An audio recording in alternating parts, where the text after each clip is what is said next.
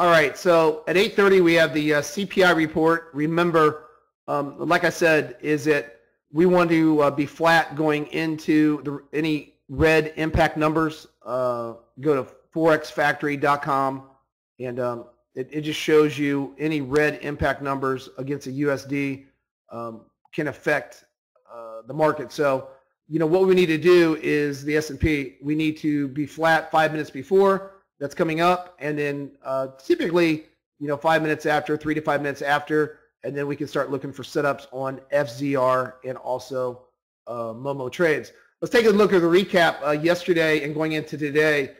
Yesterday, here's the whole trading session. I want to recap this before the news so we know our plan for today going into the strategy. You could tell that we had nothing but buy signals all day. You can see that our zone was green all day. It turned red once but got no sell signal, and then went right back to green because it broke through the high. And we had several FZR trades. We had 2 momentum trades to the upside, actually 3 momentum trades to the upside. 1, 2, 3, but we had 1, 2, 3, 4, 5, 6, 7, 8, 9 FZR trades yesterday. And what FZR trades, remember, I recapped it yesterday in the video just to make sure our mind's right, we got things going on the right way, is this is what you want to see. You want to see us come down into the zone or at the zone. These zones are already, that come up automatically on all futures, stocks, currency, crypto markets.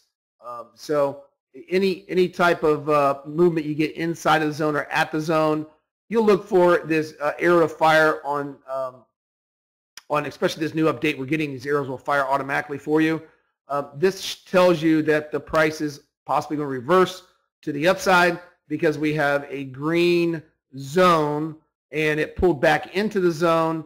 We got the arrow, which is a green reversal, and it shows that's a full zone retracement. Then the market takes off in the morning, right around 8:30, and we get that pullback. This is the MOMO trade out. This is the second trade we look at in the room. We only look for 2 setups. We're going to look for that this morning after the CPI report. A MOMO trade, you want to see actually away from the zone, and then you don't want to see the oscillator get below 20 for buys. So you can see the oscillator stayed above 20 when the arrow fired in the room live yesterday, and then we got the continuation to the upside. So that's the difference between an FZR and MOMO. An FZR is a full retracement pullback below 20, and then the MOMO is a continuation where it does not pull back below 20, and you get that move up. I do like to see these moving average coincide, meaning the smaller moving average, the 20 above the 50 on the pullback. If I do see the oscillator above 20, and we have green MOMO. As we work through the day, we had several FZR trades. There's another MOMO trade after a trend change. It tried a trend change on us yesterday, but the algo picked it up right away, said no. And that was during the hours where non-trading anyway, from 11 to around 12 o'clock. But then the algo picked it up, went right back to a trend change to the upside, and we started seeing the movement to the upside. We had the MOMO right away. Big pullback to the FZR around 115, 117. I always tell traders, look for a real big movement from 9:30 to 11:30 a.m. Eastern on FZR and MOMO trades. And then there's a break from 11:30 to 115. And then 115, they like to start it right back up. And sure enough, I talked about that yesterday morning. At 117, we got an FZR that exploded the market to the upside. And then we had another FZR into the close. So as we come into today, we have 2 FZR trades that, I'm sorry, 1 FZR trade and 1 MOMO trade going into the news. So right now it's 8:26, 4 minutes before news. You can see the FZR had a full retracement pullback, low 20, arrow fired. But look at this. Look how it was a higher low. There's your higher low. And then you get the MOMO that came in right afterwards. I love this setup. I mark these charts up and I put a square around them when I send them out to you.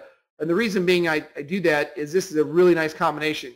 I like seeing an FZR, a full zone retracement. Price get back inside the zone on all these markets, whether you trade crude oil, trade the NASDAQ futures, the S&P, whatever you trade the Euro, whatever you trade Forex.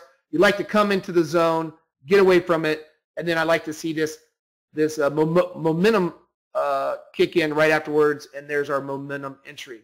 All right, so we got news coming out here in about 3 minutes. We're going to look for FZR and MOMO trades. So just remember, look for full retracements inside the zones for FZR. There's your FZR this morning, and then look for the MOMO setup. And then we're going to try to capture some of these right after about 3 to 5 minutes is a great time to start looking for setups. With news, we do have a CPI report coming out, and we should get some nice volatility.